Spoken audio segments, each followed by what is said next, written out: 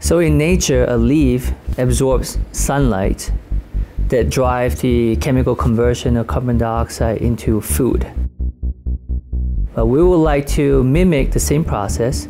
Instead of making food, we would like to make a liquid fuel like methanol that powers your engine. The idea is to solve two global pressing issues of energy shortage and global warming.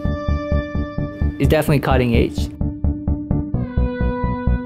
Yeah, we need to raise $20,000. Our civilizations depends heavily on energy. But the thing is, the way we use energy today, they are not sustainable. But the thing is, our civilization, it's too hard for our civilization to get out of it.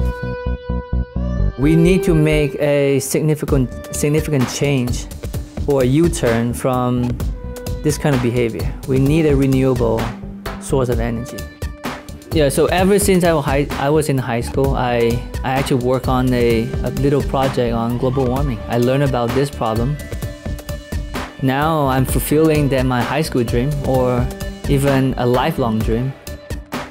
So thank you for considering, again, for this request.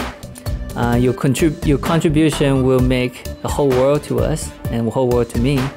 And I can't wait to get started on this project.